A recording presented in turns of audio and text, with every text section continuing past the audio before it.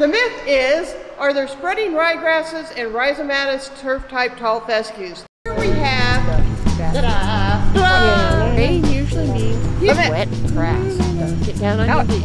I learned that a long time ago. Get down on your knees. I learned that a long time ago.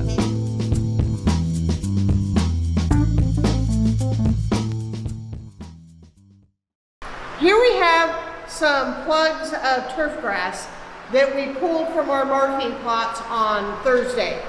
We went into, these are existing cultivars. We didn't choose them by knowing which ones had it or which ones didn't. We just went in and randomly dug 3 holes. Steve doesn't know this yet, okay?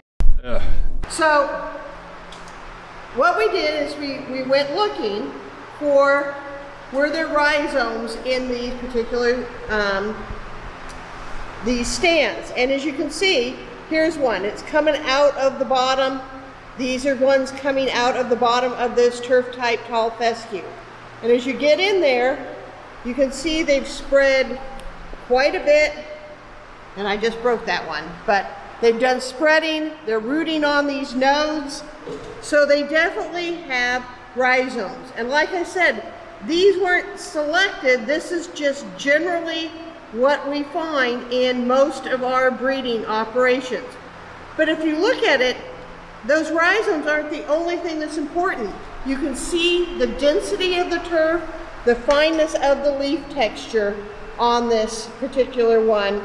And again, here's another one. Spreading, and that's what it's doing from just randomly going in and looking at these tall fescues.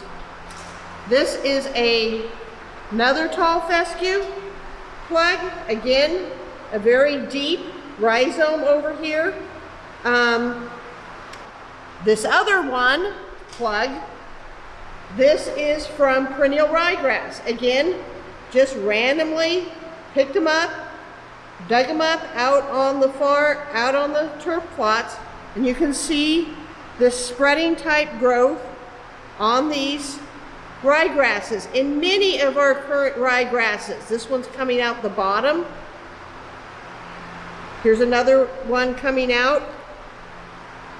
So it doesn't take very much time or effort to find this spreading type growth in their newest material we're dealing with.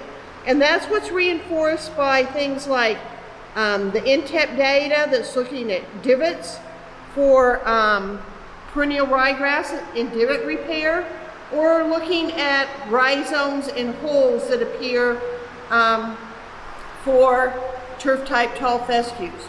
So, this is confirmed. It's confirmed!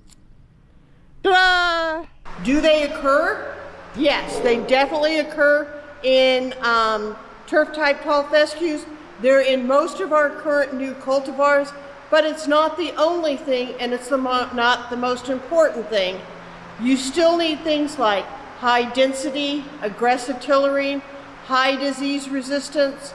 Many of these also show resistance to brown patch and gray leaf spot.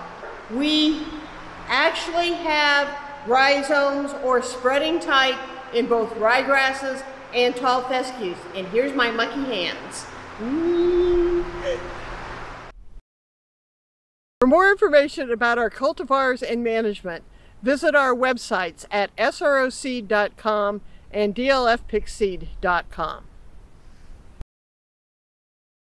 Click here to subscribe. Click here to see more myths.